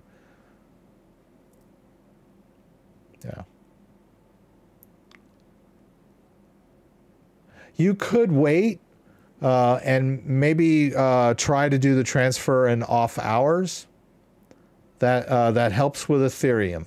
So early in the morning, late at night, fees seem to be lower when the traffic isn't as high. Let's see. US dollar has multiple networks and it's cheap to send. No, yes. USDC, just like you saw me using the Tron network for Tether, I could have maybe used a different network. I could have used Polygon to go between Binance US and Coinbase. Because for Coinbase, I could do a, let's see here. Let's see, Tether. Oh, Tether, right there it is. If I wanted to receive some Tether, which we did earlier with the, well, actually, we didn't receive Tether on Coinbase. We talked about it. I don't have to use the, oh, no, actually, Tether is only supported on Coinbase in ERC20 format. But you're right. We could have maybe done US dollar coin instead. If we wanted to receive US dollar coin, we could have received US dollar coin on multiple networks, right? Oh, okay. I thought they used to, oh, here. See, we could have switched to one of the cheaper chains for US dollar coin. That is correct. So, but my Tron, I had Tether in my Tangent wallet in Tron format. So I would have had to swap my Tether for US dollar coin and then sent it, which I could have done. But I chose to swap it for Solana, which I know is a cheap and fast crypto. But yes, we could have done US dollar coin, which has there's even a Solana based US dollar coin, so which would have been cheap and fast as well. The one key works as a multi-sig device for some BTC wallets since it shows up like Trezor. Yeah, that's interesting. I didn't realize that it worked in Trezor's suite. It was kind of interesting. XLM is cheap, yeah. Gregory Whelan, how's it going? Just checking in from Spain. Love the program. Keep up the great work. Thank you very much, Gregory. XLM and LTC, if I need to transfer between exchanges, Chaos Reigns knows how to do the cheap transfer between exchanges when necessary. Tangem is one step closer to BitFi. If the cards fail, it's nice to have the seed phrase as an option. Yes, for sure. Slightly crypto. Too late. I want to memorize my phrase. Yeah, you can. It's not rocket science, you know. You can come up with like some mnemonics in your head. And I think we talked last week about the difference between a 12-word and a 24-word seed phrase, and how everybody thinks, oh, I should use 24. It's much faster, or it's much more secure. Well, a 12-word is plenty secure. It would take like years and years. I don't know if I have that somewhere. Let me see if I can find that. Passphrase. Is that it? Nope, that's not it. Nope. Ah, here it is. 12 or 24. There it is. We're talking about how long it would take to brute force crack a seed phrase, right? So one-word seed phrase, you got a 0.05 chance of being correct. A brute forcing a 12-word secret phrase from a 2048 word list. That's the number of words that are in the list. Each guess has a 1 in 2048 to the 12th, or a 0.0 chance of being correct. If you could make 1 trillion guesses per second on each of 1 trillion computers, it would take the lifetime of the universe so far to have a decent shot at it, right? So it's very difficult to brute force crack a 12-word seed phrase. And of course, yeah, it would be double that for a 24-word, but are we really worried about, you know, the lifetime of the universe when we're talking about our seed phrases? So 12-word is plenty secure, and it's easier to remember a 12-word seed phrase than a 24-word seed phrase. So keep that in mind, right? You could easily memorize your 12-word seed phrase, and then no one can touch your crypto if you delete it all from all your wallets. And then you can recreate a wallet almost anywhere. Almost every hardware wallet is compatible with the 12-word seed phrase recovery and 24.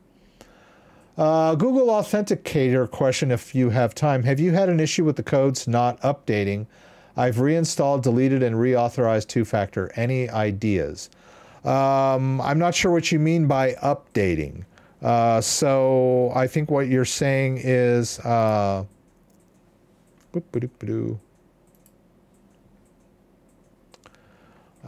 let's take a look at my phone here. Thank you, John. Appreciate that. Let's get, see if we can get this phone back up again. Okay. All right. Google Auth. So you're saying that the codes aren't updating? I've never, ever had that issue in my life. And I've been using Google Authenticator for years. I've never had a problem with these codes getting stuck, if that's what you're talking about. The way that Google Authenticator works is when you create a code, like say on crypto.com, when they ask you for your code, when you're trying to log in, just like a couple of times you saw it happen tonight, when they use, there's like a key that both Google and Coinbase, let's use Coinbase as our example, they both share this crypto key, whatever it is. So it's like a synchronous cryptographic handshake instead of asynchronous, right? They both have the same key stored somewhere. And then they run some transformation on it that uses the time of day in the equation so that it's time synced, right? So the code changes every 10 or 15 seconds. And that's why you see these codes expiring and replenishing every 5 to 10 seconds. That way, like if I generate a code and you see it on my computer, like in the live stream, you're going to be, hey, I know Rex's code now. Well, no, you don't, because it changes every 10 to 15 seconds. But I've never had a problem with Google Authenticator the code not updating. If that's what you're talking about, I'm not sure if that's what your issue is. You can also export your codes and sync them to the cloud now. Hey, Red Rock Guy 1, thank you for that. Appreciate it. So yeah, I've never had a problem with these codes not updating. It's a very interesting issue. Tangem arrived open. Broken security sales and support says it's okay, don't worry about it. Yes, indeed. We've been talking about we've been talking about cryptography tonight. When I was just talking about Google Authenticator having a cryptography code that's synchronous. But the main thing that is allowing crypto to exist is what's called public-private key cryptography, if I can spell it, or public key cryptography. So I know it's complicated, but when you create a Bitcoin wallet, the private key lives on the hardware device. The public key lives in the wallet or out there on the blockchain. So the public key is public. So only the person that has the private key can authorize an outgoing transaction. That's what makes Bitcoin, right? That's what makes it secure. If anybody could move Bitcoin around, then it wouldn't be much of a currency, right? If I have Bitcoin stored on the blockchain and Joe Blow can move my Bitcoin around, then that's not a very secure system, right? But the private key makes it secure in that only the person with the private key can authorize outgoing Bitcoin transactions. Well, this public-private key cryptography can also be applied to wallets. The wallet itself can have a private key. I'm not sure if it's private or a public key, but it's a crypto key that's stored on every single wallet they sell. Ledger has this feature, and Tangem also has this feature. So there is a factory cryptography key stored on the device so that when you interact with the app can communicate with the servers and double check to make sure that this is an authentic device. And it uses public-private key cryptography. I'm not sure if this one has the public key and the server has the private key or exactly how the transaction works, but it is a secure verification process that can verify this wallet is not only genuine, but that it hasn't been tampered with. So there's really no reason to, the security seals on the box are simply to keep the box closed. If you've ever opened up a Ledger device, Ledger uses the same system. There is no tamper-proof seal on a Ledger box. It's just covered in shrink wrap, and you cut off the shrink wrap and open the box. There's no like tamper-proof seal on a Ledger device. There might be like a little bit of tape or whatever, but they don't need them because of cryptography. I think a vein just popped out on my head. Yeah, I know it's hard for people to wrap their head around this. I don't know what happened with the Tangem seals. I don't know if they got into something with the Chinese government, decided to open up all their boxes and make sure that, you know, they weren't shipping heroin. I don't know what happened, but something happened. The boxes got opened, apparently. But the cards cannot be tampered with. I mean, how are you going to tamper with this? Or maybe you initialize it with your app. I don't know. But if that had happened, then your app, when you downloaded your app and connected your card to your app, it would say, oops, this card's already been activated. Or, oops, you know, this card is not genuine. Or, oops, this card has been tampered with. Right? That's what cryptography does. It secures your device using cryptography. So yeah, it doesn't matter that the box has been opened. They even mentioned in one of their FAQs, you could buy a Tangent wallet in a freeway underpass from a homeless guy. It wouldn't matter. I mean, you could double check it right there to make sure he hasn't authorized, because it would be useless if someone else had already authorized it. But if you get it and you activate it and it's working, then it's working. You don't have to worry if the box was open. I really don't know what happened with their box, though. It's really weird. Okay, I'm sorry. John Lux sent me something, $5, and I appreciate it. Advice on finding a crypto-friendly bank for real money around the height of the bull run without hassles. Well, as I was lamenting earlier, most banks don't accept crypto, but if you want to connect your bank to a cryptocurrency exchange, most banks are crypto-friendly. I've been using Chase for many years. Cheryl, thank you for that. I appreciate the subscription.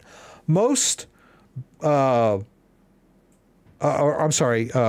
Chase has been working very well with Coinbase and Crypto.com and Kraken. So I've never had any problem with Chase Bank. And here in Michigan, I also have a Lake Michigan Credit Union Bank, which is a small regional credit union bank here in Michigan. I think they're in some other states too. Never had any problems with them, with my crypto exchanges. I'll have to admit that I haven't done huge transfers, like over 10,000 at any given day or time, but I have done fairly large withdrawals, like, around the $5,000 range. And I've never had any problem with Chase or Lake Michigan Credit Union or Huntington Bank. I would assume Wells Fargo and Citibank are probably okay too. I think now crypto is becoming more accepted. I think in the early days, there were some of the banks kind of turned up their nose to crypto. But now with Plaid, that's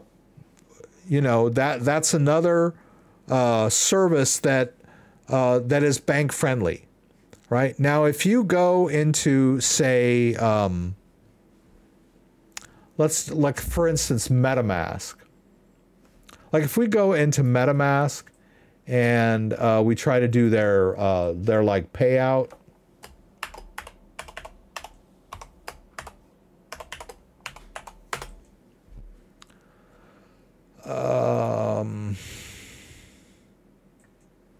Like, for example, we want to buy some crypto and we try to use some of these third-party payment processors. Most of these are like European-based, although I think MoonPay is in the US. You'll have your bank reject these sometimes. And they'll say, seems like it might be fraud or whatever. But generally, you'll get a text from your bank saying, we suspect fraud. Was this you? And if you say yes, then everything's fine. And you just try again. But these are, kind of, smaller type companies. But when you use Plaid to connect your bank account to Coinbase or Kraken or Gemini, like a US-based exchange, the banks really are not going to have any problems with that, right? I've heard tales of people saying that, I withdrew a bunch of crypto and then the bank closed my account or some bizarre stuff, but that's been several years back. Where are we now? We wanted to go over here. Our Bitcoin came in. We hit our milestone, our 0.01 Bitcoin. Well, that's pretty good, right? So we just received that Bitcoin from OneKey. So we bought the Bitcoin. Actually, that Bitcoin came from Binance US, right? So we bought the Bitcoin on Binance US using our Tether. We traded for Tether with Tether to buy our Bitcoin, and then we withdrew the Bitcoin to our OneKey, and then from the OneKey, we transferred it to our Ledger device, and that was, so we moved that Bitcoin around a bit. I'm trying to think where else could I move that Bitcoin. Don't have any more wallets laying around here. But let me catch up with the chat, and then I would like to kind of give an overview about what I was talking about with the best hardware wallets. Thin Blue has memorized 24 words. Good for you. 3 stories, 8 words each story. Very nice. Mnemonic device. I saw that. I'm really curious if anyone would trust using even being open. The seals were literally torn. Not sure how a company that boasts about security can be so lax about a breach. Yeah, I get the feeling it was a customs issue, but I don't know. It seems weird, and I have a box too that came open. The first box from Tangem that I bought was sealed. I had to tear it. But the second box, the seal was not torn off the box, but the perforation was separated. So it looked like it was carefully opened and maybe inspected. I don't think that was their fault, but I don't know the whole story. Let's see, here we are. I'm using Binance Global and moved USA. I don't know which exchange I can use. If you were using Binance before, I think in the US, your best bet is Coinbase or Gemini or Kraken. Those are very top tier exchanges, which will allow fiat withdrawals and deposits and support lots of coins for trading, right? So, I was showing you Coinbase, you know, this is Kraken. So Kraken is great. Gemini.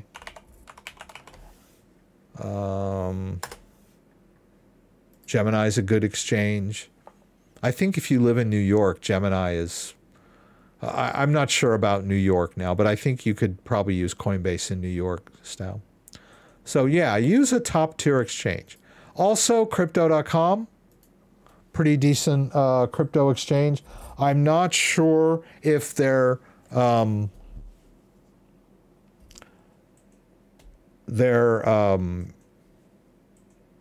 authorized in every single U.S. state yet or not. I think there may be 1 or 2 states that don't allow crypto.com. But crypto.com is a great US based. Well, they're based in Hong Kong, and they have like a full-blown desktop based exchange, but it's not available in the US. But their app is available in the US in most states. So if you're looking for another exchange, since you can't use Binance anymore, I would suggest Coinbase, #1. It's the top currency exchange in the US, crypto exchange. 12 words is enough, but 24 gives me peace of mind. Okay, I get that. Tangem 2.0. Consider moving Binance tokens to self-custody wallet when you're ready for a U.S. exchange. Move the U.S. exchange when you need to make a transaction. Yeah. I'm a little behind, guys. And to appreciate the Google Authenticator responses. It's apparently a problem since the last app update. True, you can reopen the app every time to get new codes. Okay. Huh. Interesting issue. And my phone is on auto update, so I didn't notice any problems. But things get updated all the time, and sometimes there's glitches. My Tangis card came in, the package has been tampered with, not sealed at all broken, I don't trust it. Although those 2 phrases that's supposed to be when you set up were not there. You don't, when you set up a Tangem card is when they generate the phrase. There shouldn't be a phrase on there already. I hope that everyone heard me explaining why it's not a problem for the box to be open cryptographically. The wallet is still valid. If it's been tampered with, the app would tell you right away. So if you can set up the wallet, then you don't have anything to worry about. I'm sure a lot of people sent theirs back. Hopefully, whatever this issue with the seal is will be resolved. My bank refuses to transfer my small amount 7 times. Okay. I'm not sure what bank you're using and why and what exactly you're trying to do. But like I said, if you just use a top-tier crypto exchange and connect your bank through Plaid, you shouldn't have those kind of issues, right? You can always send that BTC to my wallet. Yes, I could. Debating between XLM and Kit Bara bars, leaning towards the Kit Kats. 2 for $5 is a good entry point. I love Kit Kat chocolate. I hope you're talking about chocolate. Coinbase is a publicly traded company and they don't have their own token. I only trust them. It's good. Let's see. Looking forward to the cold card with QR code capabilities and keyboard. Okay, so let's go over all of the wallets that we were talking about tonight.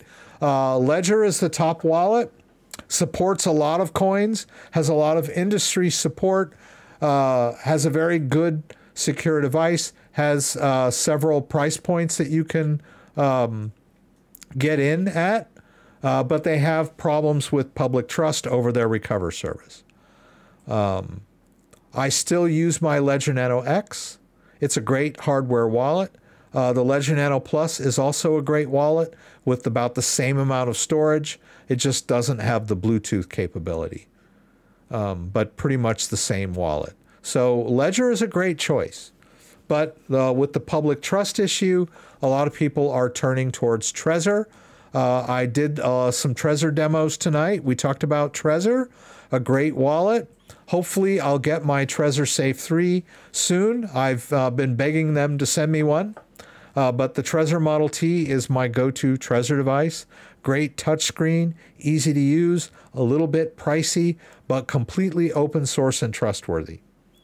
The only drawback to Trezor is that it doesn't support all of the multiple cryptos that the Ledger devices support. Now we can move over to OneKey. I showed you my OneKey Classic. There's also the OneKey Touch, which is a great touch screen, a little more expensive, $249, but a decent wallet, very nice and easy to use, and they have several price options, right? So you can get the Classic, which is, around $89, which is one I was using tonight. And the OneKey is open source, and it supports lots of different cryptos. I didn't really go into all of the different cryptos you could manage with OneKey, but it's a great hardware wallet. Maybe not as well known as Ledger and Trezor, but needless to say, a great wallet. They sent me some of their products, and I've tested them out, and I really like them. And then I've also been doing some Tangem demos tonight. I didn't get a chance to do the Keystone, but I did want to show you the Keystone 3 that the good people at Keystone sent me. I want to go full screen on this. So this is my Keystone 3. They gave me a special CryptoDad backplate, which I think is really cool of them. I really like this. And this is an air-gapped wallet, highly secure, very secure. Whoops, sorry. Sorry. Worth looking into, definitely. Let's see, price-wise.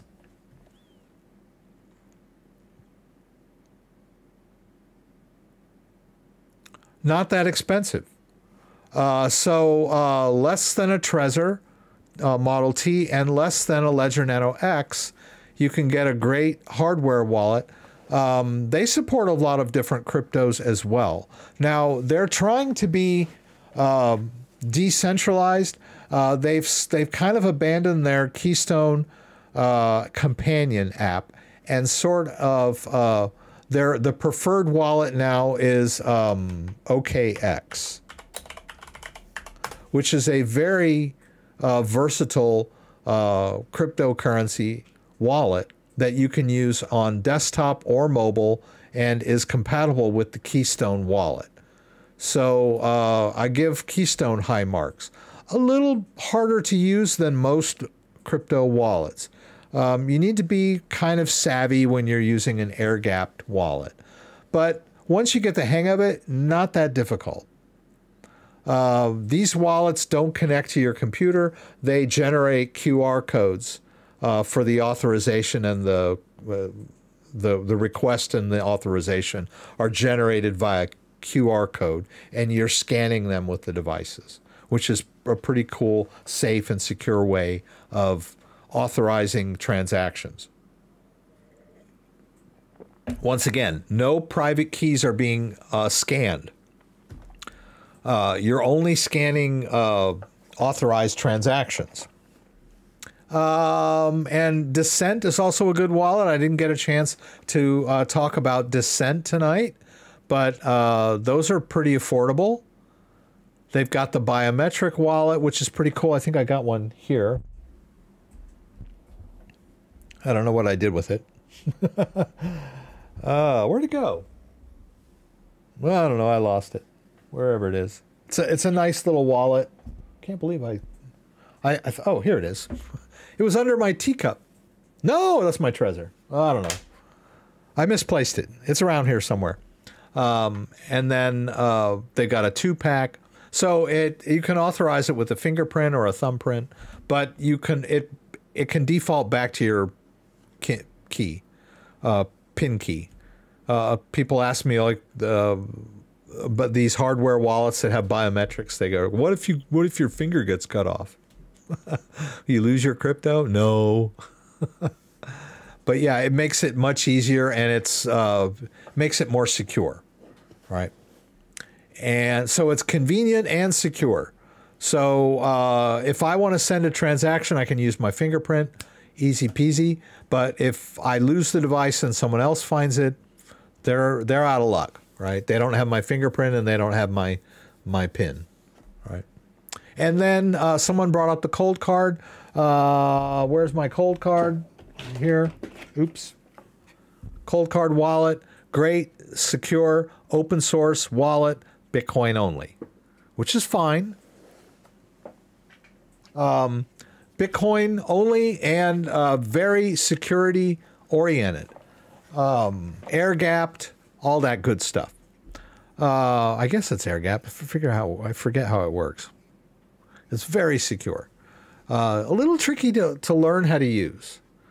Like I said, I can't even remember how it works, but I'm pretty sure it's kind of like an air gap thing. There's no, well, I think you can connect it. Yeah, I remember. There's several ways to use the cold card. You can connect it, or you can use SD card for the air gap solution. So very secure and, let's see, a little pricey. But if security is number one for you, and you're not a casual person, you're a very intense person that knows how to focus, this is a great card, right? But if you're kind of like, oh, I just want to buy some crypto and put it somewhere, then you're probably better off with a more mainstream type wallet that, it's easier to use. But this is penultimate security, right? And they're on sale now. I think they're normally around 200. So yeah, and they're kind of cool, right? So what's the best hardware wallet? It just depends on your needs and your budget and your technical expertise, right? If you're tech oriented, then you might want to go with a cold card for your Bitcoin and maybe a Ledger or a Trezor, right? But if you want something really easy to use, Tangent's real great for ease of use. OneKey is really cool for ease of use, especially for their OneKey Touch, which is a little. But you have to think about your budget too, right? So Ledger has several options, price-wise, as well as Trezor, right? You can get the T or the 1 or the 3, right? So which wallet you buy from which company depends on your needs. Now, I trust Ledger. The way that they base their wallet on secrecy, no one knows how it works, and that's just fine with me. It should be a secret. But other people think, well, Trezor is open source, so I'd rather have an open source that can be checked. But the one drawback to open source is that everyone has access to the code, and even the bad guys can try to, exploit the code, which they have done in the past, but it's been fixed, right? And so you have to remember there are trade-offs to every strategy. So open source is great, but it does mean that that people can find exploits and exploit them. But usually these exploits involve, well, I'd say 100% of the time, these exploits involve someone having physical possession of the device. So keep the device hidden in your home, somewhere safe. You don't have to worry. No one has remotely hacked a Trezor or a Ledger, right? One keys, pretty much the same. I haven't heard, anybody saying, oh, the one key's been hacked, right? And one key is open source too. And so is Tangem. Tangem's open source. Right? There's really no firmware in there. Or, I mean, I guess there's some firmware in there. Keystone, open source as well. A lot of great wallets to choose from, but my advice to you is if you've got some Bitcoin, and it's a lot, if you've put your hard-earned money into, over $1,000 worth of Bitcoin, it shouldn't just be sitting on an exchange. Coinbase is great. I trust them, but I'm not going to trust my Bitcoin to Coinbase. I'd rather have it in my own wallet. And yes, it's going to cost you a little bit of money to learn how to move when you move Bitcoin, because there are transfer fees. But better safe than sorry, right? We all learned that with the FTX collapse. A lot of people trusted the FTX exchange and Sam Bankman-Fried, and they lost. Let's see. Ledger issue, lost public trust, managing third parties for the new wallet that still got them here, and then the loss of user info 3 years ago. Yes, they also had a data leak of user info. Top drawer of my freezer, very safe. Cold storage, yeah. I store my Twix and my Kit Kats in my fridge.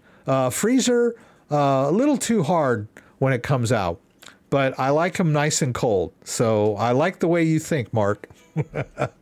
Guys, I'm going to wrap it up. Thank you, everyone, for being here tonight. I really appreciate it. I do this every Saturday, 6 p.m. Eastern Standard Time. Please join me again for the live stream from Michigan, where you can throw out your questions, and I'll do my best to get them answered. Thank you, JDO, for being the moderator tonight. Thank you, Dan, for being the moderator. I couldn't do this without you guys. You're in there in the trenches fielding the questions as they come hard and fast, and I really appreciate everything you guys do. Thank you, Kenny, for all the news stories and all the encouragement. I appreciate you and what you do. Kenny is always here every stream like clockwork, and it's great to have you here. Thank you, everyone that donated. Let's see. And I had a lot of subscribers tonight. John Lux, thanks for the donation. Asil, thanks for your donation as usual. John Lux, actually, it looked like he donated twice, maybe. And thank you for all of the subscriptions that came in tonight. If you like this particular video, give me a thumbs up. If you want to subscribe, I would appreciate it. When you subscribe, there's a little bell that you can click that will allow you to be alerted whenever I post new content. Once again, thanks for joining me, and hope to see you again soon.